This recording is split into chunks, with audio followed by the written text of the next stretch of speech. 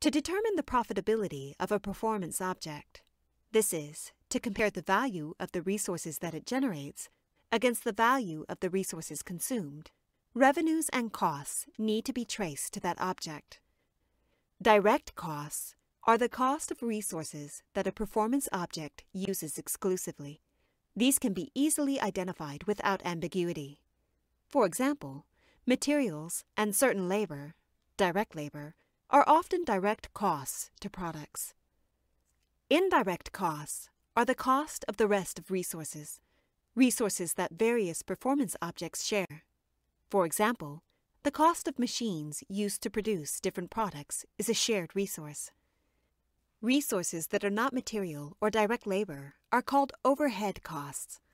Overhead costs are often indirect costs. Cost can be direct to a certain performance object, but indirect to another one. For instance, consider the cost of a supervisor in an auto repair business. This cost is an indirect cost when the performance objects are the various repair jobs. But if the performance object is the repair shop, then the cost of the supervisor is a direct cost because this resource is entirely dedicated to this department. So a cost is not inherently direct or indirect. Rather, it is direct or indirect with respect to a particular performance object.